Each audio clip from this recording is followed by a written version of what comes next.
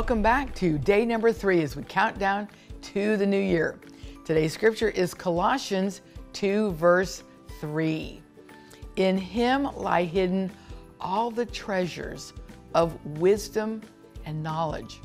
What a great scripture. All the treasures of wisdom and knowledge. And the thing is, God has everything you need. It's hidden in him. We just need to find it. If you have questions or need advice, ask God for wisdom and knowledge, because it's there for you. If you lack wisdom, ask. If you need this, ask. Ask. A-S-K. Ask, seek, and knock. A-S-K. Okay? The word, an acronym, is ask. It's like a hidden treasure. We've got to go after it. And like knocking, we've got to go after it. Sometimes we just got to seek it out and say, God, what do you want right here? And go for it. There is joy in the adventure of seeking it out. The treasures are found in him.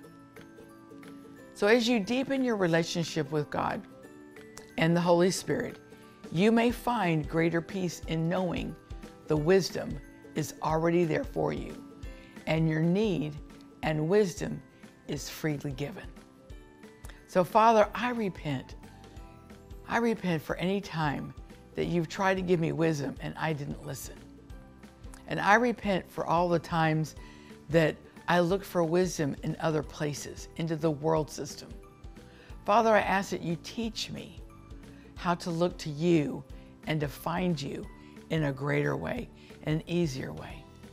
Father, I thank you for giving me a new understanding for this new year, and declare that we will turn to you for counsel, advice, wisdom, and not to the world.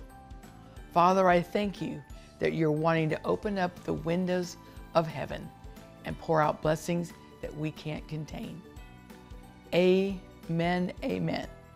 I look forward to seeing you tomorrow as we go into 2 days before the new year. See you then.